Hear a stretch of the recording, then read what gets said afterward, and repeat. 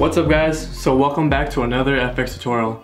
So recently there has been plans to come out with a new iteration of the Grudge movie, and the poster that came out some time ago caught my eye.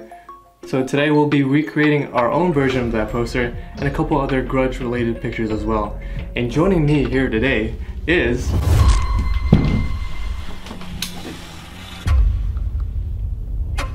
JK. Hey guys, my name is Tyra and I will be today's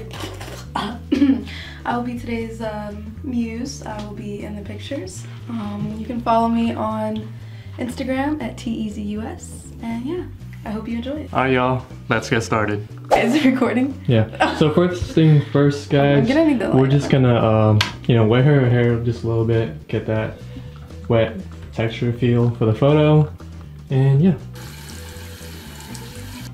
Good? Let me see. Sweet. So I had her face the wall and run her fingers through her hair just like the person in the Grudge poster. We ended up taking several shots such as these, which ultimately did not fit the whole vibe for the picture we wanted to create. This is really gonna mess up the bathroom. It smells so good. I just cleaned this bathroom today too. So, we turned on the shower to make it look like she actually had water running down on her, but it did create a few problems for us, such as our equipment getting wet, including myself, and lenses fogging up. No, not really. So hot. So I fixed it. Oh my gosh, it's so hot. What are you gonna do? Burn me alive? We eventually turned off the water and utilized the wet look to our advantage. The key to taking these photos is to set up your camera on a tripod and to have your model pose as still as possible while you're taking different hand placement shots, as you can see here. The less movement you have, the easier the Photoshop process will be. It also helps to have controlled lighting, as we did in our bathroom environment here. After capturing the shots we needed, we analyzed the photos we took and utilized the ones that would work the best. Out of the 16 we took for this, we ended up using these 4 photos. So, let's get into Photoshop. The original shot with her just gripping her head became the base photo. I started off by dragging the image with my left hand reaching for the camera onto the base photo using the Move tool. After lining up the photo, I created a new layer mask here and then pressed Ctrl I to switch the mask to black, hiding that top layer. On the left side of the screen, I made sure to set my foreground layer to white, allowing me to uncover parts of the hidden layer using the brush tool. So as you can see, I brushed in the hand I wanted to use, but the shot was not lined up with the original shot. Easy fix though. I just used the Move tool to slightly move the layer down to line it up. There is a mistake right here I didn't see at first, but eventually I do fix it in the end. Moving on, I do replicate the same steps for the next layer, but the process did slightly change up for the last layer.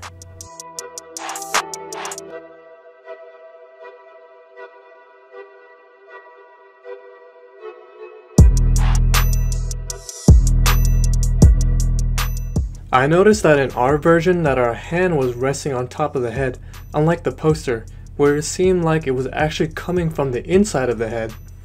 To try to match the aesthetic, I had to set my foreground layer to black to cover up the parts of the hand I did not want to use. I got very detailed into what I wanted to show, so I constantly zoomed in to parts of the photo and adjusted my brush size accordingly. In the end, I get very close to the aesthetic I want seen, but does not quite work just yet. I have to use a clone stamp tool now, but in order to use it effectively, I had to select all my layers, right click, and then select Flatten Image. The clone stamp tool allows you to capture parts of the image and essentially clone that part over another area of the photo. Using Alt and left click on a part of the picture will save that cloned image.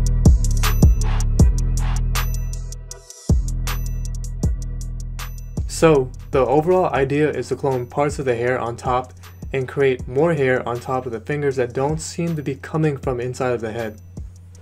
I do end up extending my thumb just a little bit in the end and also blurring it out slightly to match the depth of field of that particular area in the photo.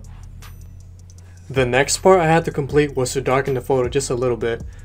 I used the quick selection tool to select Tyra to lower her levels down, then selected the inverse to lower the levels of the background a bit more than Tyra herself.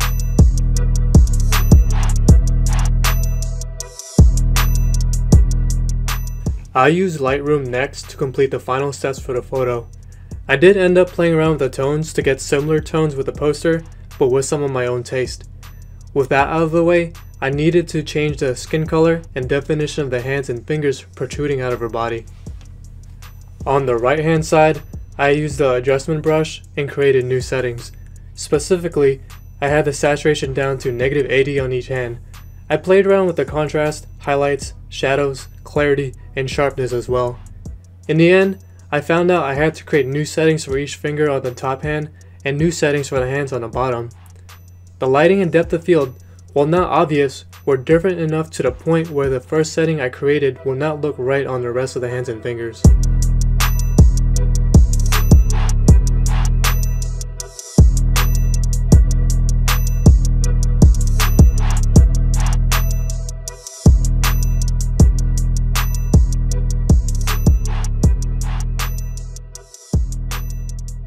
It took me about 35 minutes to create the 7 settings you see on display here. Alright guys, that's pretty much all we did to create the first photo. We took some well lined up and similarly lit photos, photoshopped it all together, and then used Lightroom to blend all elements of light and color. I did a poll on my Instagram if you guys wanted me to add in blood, and a lot of you guys said yes, so here's a quick speed run on how I added the final blood effects.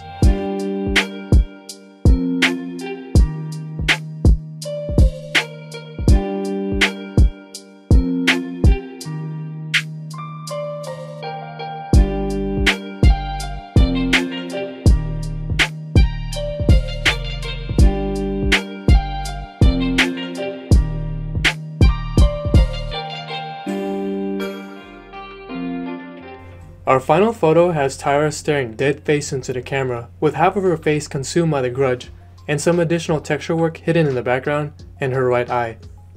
I have this newer on-camera light source that I use to simply rotate around her face. I did end up turning off the additional light source we were using, and also use the same camera settings. Once I got the lighting that I liked, I simply snapped away and got these 3 photos.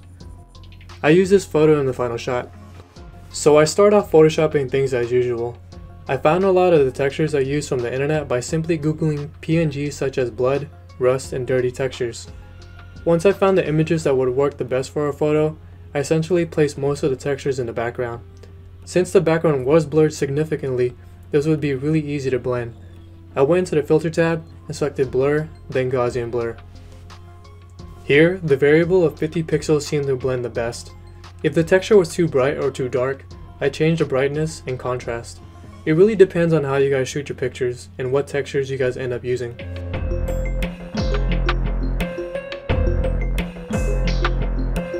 In the layers tab on the bottom right, I played around a lot with the blend modes. It helped a lot and it's something I recommend you guys use as well. The last thing I photoshopped is a blood texture on her right eye. I wanted it to consume her eyeball but not her pupil completely. I used the exclusion blend mode to bring it all together.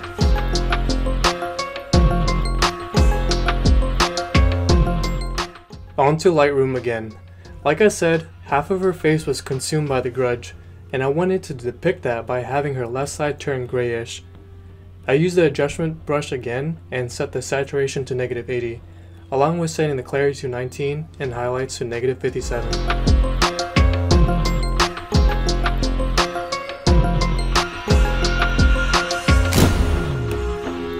Thank you guys for watching our latest video. We hope you enjoyed it. If you all have any questions, be sure to leave a comment down below. Also leave a like and subscribe to the channel for more videos just like this. Follow us on Instagram and leave a link to your own version of the Grudge photo. We would love to see it. As always, happy editing. What's up? Okay. Hello. Hello. Which